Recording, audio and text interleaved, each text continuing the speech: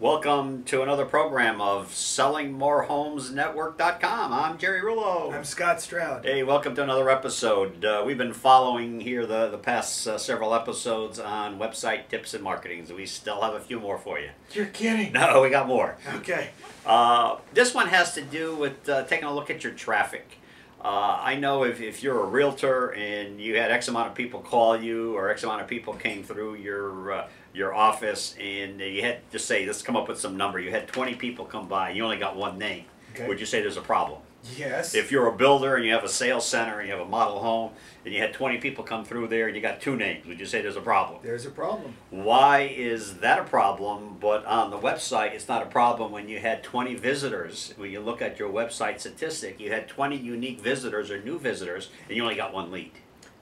We think of the website as, well, it's just out there. There's nothing we can do about it. But there is a lot we can do. We need to watch those numbers. In some of our last programs, we talked about making the website sticky. We talked about how do website offers, call to actions.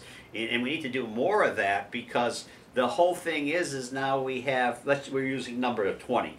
We have 20 invisible visitors. So now how do we take those 20 invisible visitors and get 3 of them visible?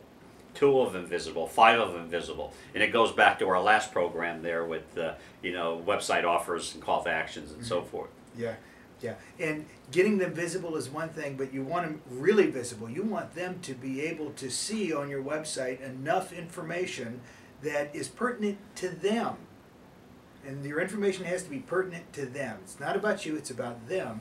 But it needs to motivate them to make themselves visible, hopefully at your model center, so that you can begin the sales process.